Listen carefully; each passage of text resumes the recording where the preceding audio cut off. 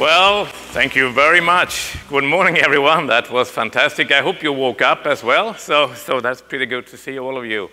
No, it's a pleasure for me to be here and discuss a little bit about the future. And of course, I think got a really good introduction from Arpit, but also from Sandra, talking about 5G is here now. And that's really what we have to realize. And how do we see the implication for the networks? I think that's what we have to really discuss. First, a little bit about my background. Yes, I'm a wireless guy. I kind of worked a lot with wireless technologies. And back in the late 80s, GSM basically came out of my lab at Ericsson. So that created this fantastic evolution that we saw, but that was voice only kind of thing. So anyway, after that I became the CTO for Ericsson, and that I had like 15 years, and that was during the time when we invented 3G, 4G. Those things we actually call mobile broadband, because this was not voice anymore. We just took it to the next level, realizing that internet was going to change things, and of course it really did, and that just created the continued success. But of course we invented a lot of other things like Bluetooth, SWAP, and those things. But then of course, then a little bit later I moved to Silicon Valley, still being with Ericsson. And then I found out a couple of things. One was really these people working on open flow. And that, of course, had a very profound impact. And we started to work very close together with Nicira and so on, from Ericsson point of view. And really, I mean, that was a fantastic revolution. We had done similar things with what we call soft switch in the circuit switch world, but that wasn't really driving the applications. That was just to separate the control plane and the data path, so to speak. But this was much more profound. So anyway, then I started to work with Sony Mobile, and that was really working a lot together with the Android team at Google, and that was really open source. Although it was a little bit different, it was one organization creating most of it. It was done in a fantastic way by bringing all these vendors as partners, and the whole open source way of doing it. The way that Andy Rubin drove these things and started from scratch, created a new operating system and making it into a fantastic success. Of course, along with iPhone, but nevertheless, this was very, very fast. And I think that was a tremendous thing to really be part of that, to see what open source can really create. And now I'm more working with being advisory on company boards and so on, still with some big companies, but also with a lot of startups here in the Valley. And of course, these are from very diverse areas, because I've been covering both network and consumer electronics. So I work with, of course, 5G, IoT, cloud technology, but also with more things coming from the end user perspective, like AI and VR, AR, and so on. So let's talk a little bit about this thing because this is all about, in my world, it's all about disruption and innovation, and that's really, this is not the end of it. I think we are having some very interesting journey ahead of us. If you look at the mobile computing, this is where you can see these generations, starting with like, text and voice, really moving into touch-based phones. By the way, they came long before iPhone, although they had a pen. So I think that was a big thing that changed the world with getting rid of the pen. But actually, when we invented 3G, of course, we had to have some much more advanced phones. So they were like touch-based phones. But what really happened then with having smartphones, very advanced smartphones, like Android and iPhone, definitely was that all this thing about being really connected to internet and having all this video, that kind of exploded. Because in the previous days, we didn't really have a full browser and things. So that changed it. And now, of course, we have all seen that evolution going on for the last 10 years. Looking ahead, though, I mean, things like AR and VR will have a very large impact on the whole evolution from the from the end user perspective. If we look at the network, you know, all these Gs, 2G, 3G, 4G, 5G, basically what I have spent a lot of my time. I mean, we have to realize that this evolution we have seen is basically 6 orders of magnitude of data rate increase during the years. So it started like 2G was basically like 10 kilobits per second, and now we talk about 5G, which is like 10 gigabits. So that's 6 orders of magnitude. And of course, that has a fantastic large impact on what you can do, and with the things we can see on the left-hand side, what going from voice to web to video, and now further to new things. But it's also very important to realize that at the same time there has been a very strong evolution on the network side. I think 2G kind of just built on the circuit switch world. However, what it really did was to create a global mobile world, and with roaming and all of these things. So that was a pretty big step in itself to really create all of that. And of course, then merging like the internet world and the mobile world into 3G, 4G using TCP/IP, that definitely helped everything to align these two worlds. And of course, now we have seen the last couple of years that SDN and FWE is having a profound impact. Moving to 5G, of course, that's like John Donovan mentioned yesterday. That really means that this is the first time that you really can have a modern architecture and network architecture when you are deploying a new radio technology, which has not been the case in the past. It's always been like an evolution. So this is really interesting. We can create all of these things that we talked about, and we can get rid of some of the old stuff that we don't have to carry any longer. However, we also have to realize that all these things about 5G also put a lot of things or network implications that we heard a little bit about yesterday and this morning as well. So we have to realize it will be quite a different journey going ahead. So what's really the next big thing? Well, I would say it's distributed cloud. I think there are many words for this, that people use very different words to really explain what it is. And, but I think it's self-explanatory if you use the word distributed cloud. So basically, of course, I will then try to talk a little bit about what are the trends that are leading up to this distributed cloud, things like 5G, IoT, AI, VR, AR. So I will spend a little bit of time on each one of those. I think 5G we just heard. I mean, if you look at 5G, it is happening now. It's just around the corner, and this is a new network. It's new radio, and of course it's a you know, from the application point of view, it's going to be different. So on a radio perspective, it's like 10 times higher data rates. It's 10 times lower latency. So basically, we talk about more than 10 gigabits per second. We talk about less than 1 millisecond. So you know, there's a lot of things you can do with these things. There are some challenges on the radio side, because in order to generate all of these data rates, of course, it's also important to go up to higher frequency bands, which has its own challenges. But nevertheless, I think that is really happening. On the network side, again, this is basically building on open source. We don't have to carry all the old stuff around. We can really think about virtualization and cloud in a very creative way. And that is driving this whole new world. On the application side, I think basically this is not only mobile any longer. This is going beyond mobile. That will be fixed wireless, because anyway, fiber is very expensive if you really want to do fixed networks and deploy residential broadband to the homes outside cities, or large cities that is, then wireless is much more attractive. And that is it's really becoming obvious. So that's going to have a very important impact. But there is also these verticals that many people have talked about. That is definitely for enterprise that's going to drive things. And I will touch upon some of them. But basically, of course, 5G is going to have a major impact on on the distributed automated network.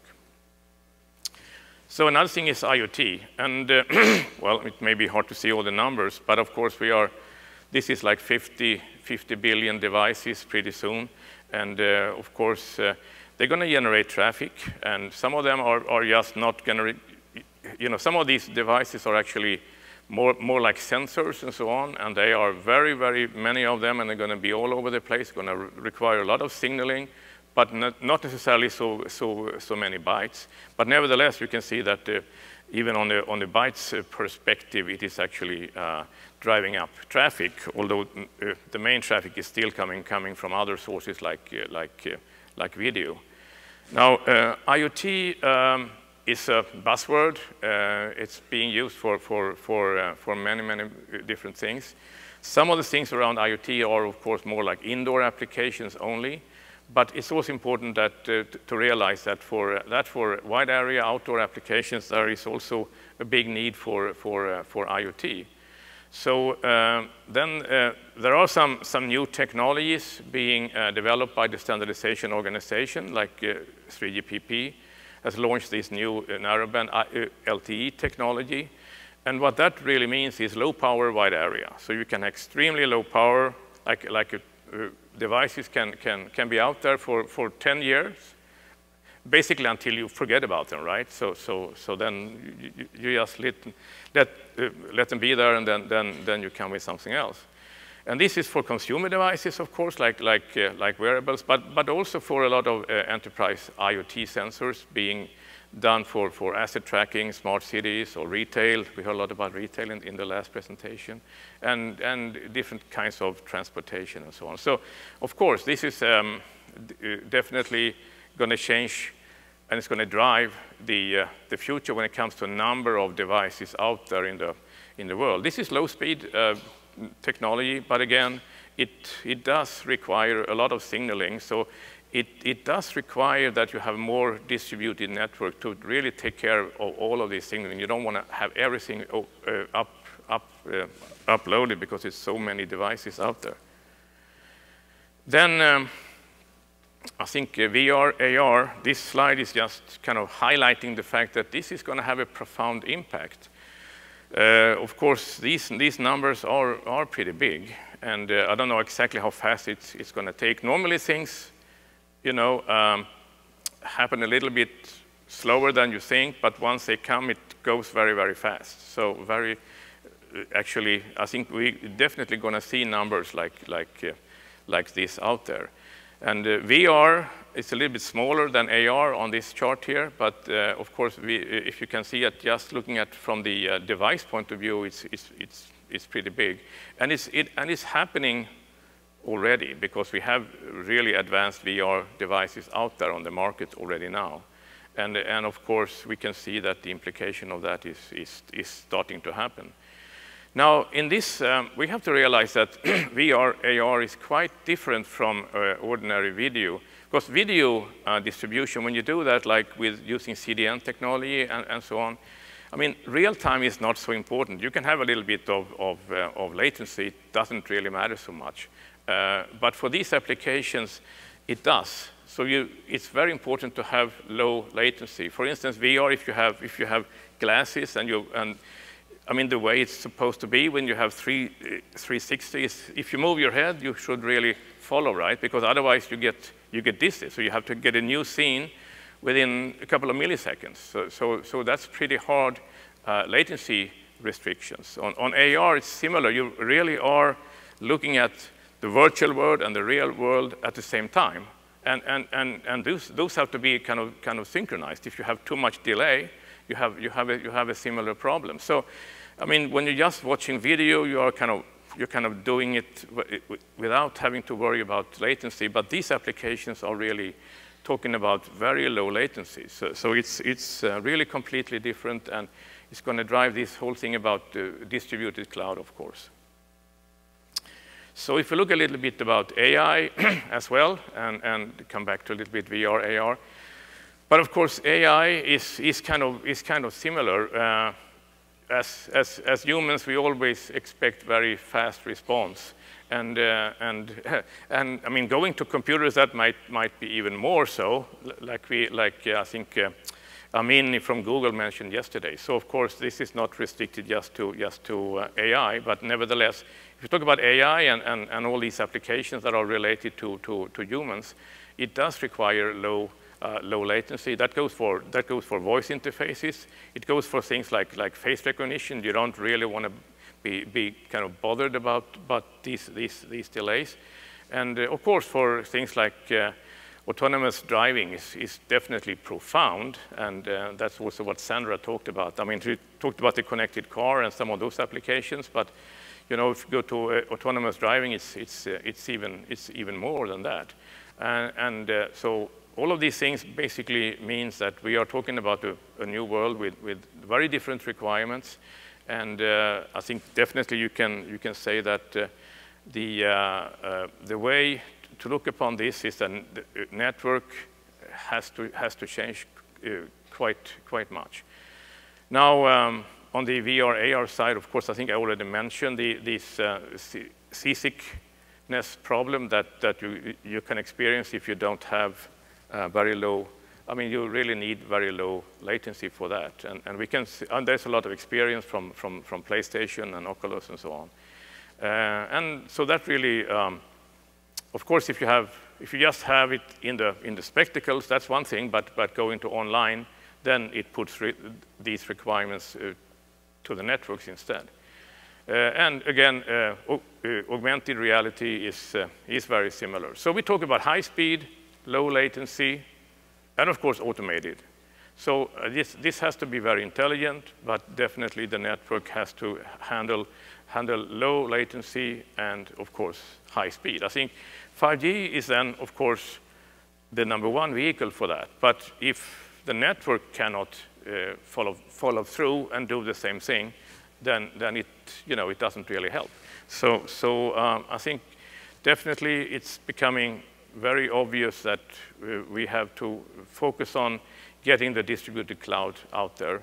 And this is, I guess, starting with things like the central office and also following through with the base station. So basically, we can do it at the edge. People call it different things, of course. I mean, mobile edge computing, multi-access edge computing, and there are, and I think Sandra had a little bit different wording as well. But these things are really driving it, and from the capacity and latency point of view. I mean, we have to realize that this has been the kind of way of working for all mobile networks. And that when you do this thing on a mobile network, things, when it comes to latency, when it comes to direct access, it requires so much higher response time, and or shorter response time, you should say. So, of course, that is things that we will continue to also see.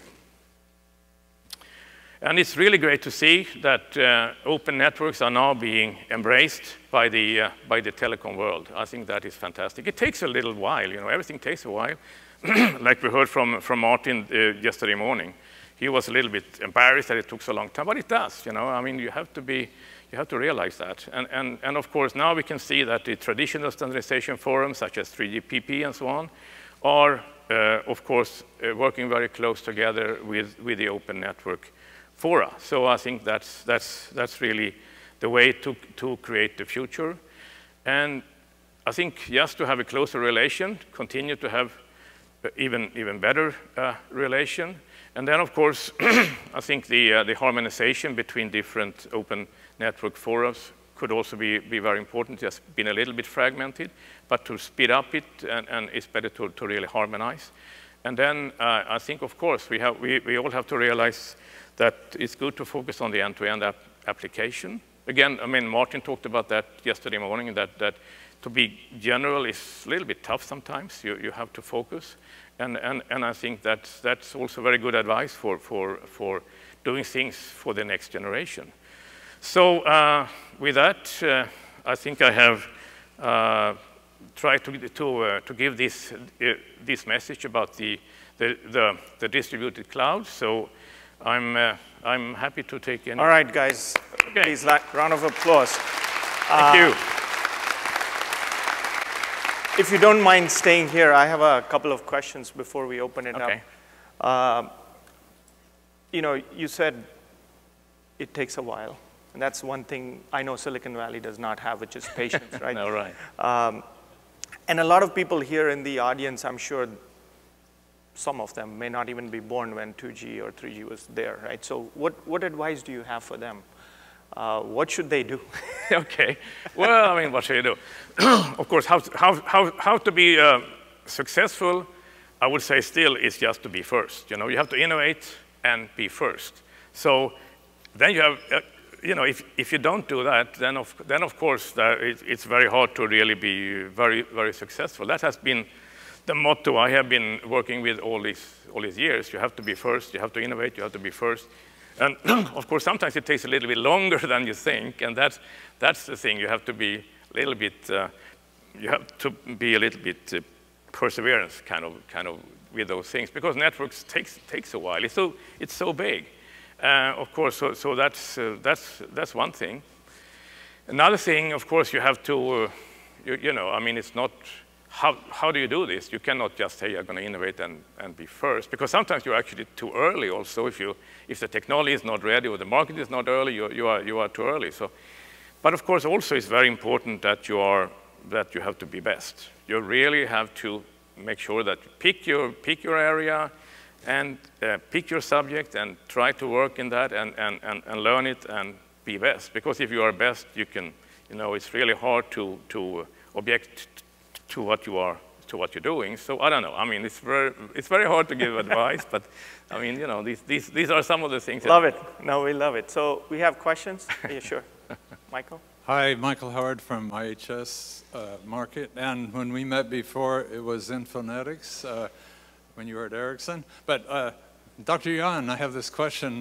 Every time I hear the 5G, edge computing, high bandwidth, millimeter wave, it seems to me it requires deep fiber, fiberization out everywhere, really, but nobody talks about it at these conferences. Maybe they talk about it at optical conferences, I don't know, but I don't go to those anymore. But what do you think about that? Does the industry just expect that fiber is going to be out there close enough that the short distance of millimeter wave will... Yeah, I mean, you're absolutely right, of course. I mean, going to millimeter wave, these frequency bands about 20 gigahertz, definitely the range of the radio, you know, the coverage of the radio will be much smaller. So you need much more base stations, actually. And they have to be cheap and small, and lots of them, or at least many of them. And then, of course, fiber is the right way to really connect them. Yeah, I would say so, absolutely. So there will be fiber, maybe not fiber to the home, but fiber to the hub or whatever you want to call it, fiber to the base station, yeah. Thank you very much for your talk. Fareed Singh from Telefonica.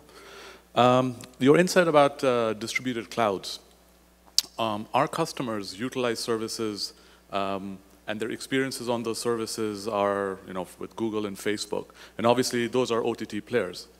So the question to you is, do you not think it's time for the OTT players to come to the party and work with telco operators on these distributed clouds in, let's say, the central offices?